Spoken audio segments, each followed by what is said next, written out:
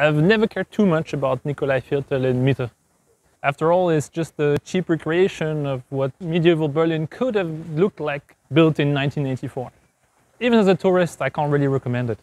And I'm pretty sure that if you come to Berlin, you don't come for medieval city. But if you must come here for some reason or another, you might as well check something a bit useless, but also a bit cool.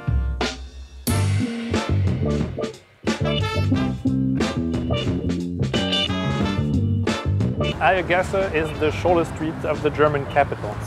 It dates back to the 13th century, and it takes its name, Egg Lane, from a time where farmers would come here and sell their eggs on the street level. At 16 meters, if my calculations are exact, that's equivalent to roughly 64 of those.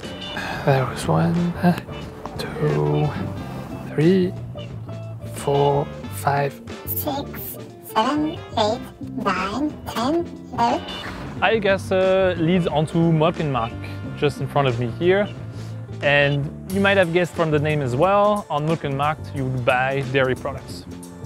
Okay, to be fair, some might argue that this is not the shortest street of Berlin since it's technically a lane. And others might add as well that the original Eiergasse was destroyed during World War II. At that time it was almost twice as long. If you want an Antensch original, we need to go to Polistrasse in Meiendorf. But I honestly didn't have anything to say about this because it's just a really short piece of asphalt here. So I guess we better go back to Eiergasse.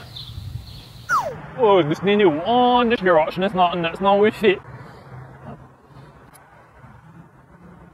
And with this, if I didn't make Nikolai Viertel exciting for you, I don't know what will. And if you're still disappointed, at least you can tell yourself that it was a very short disappointment.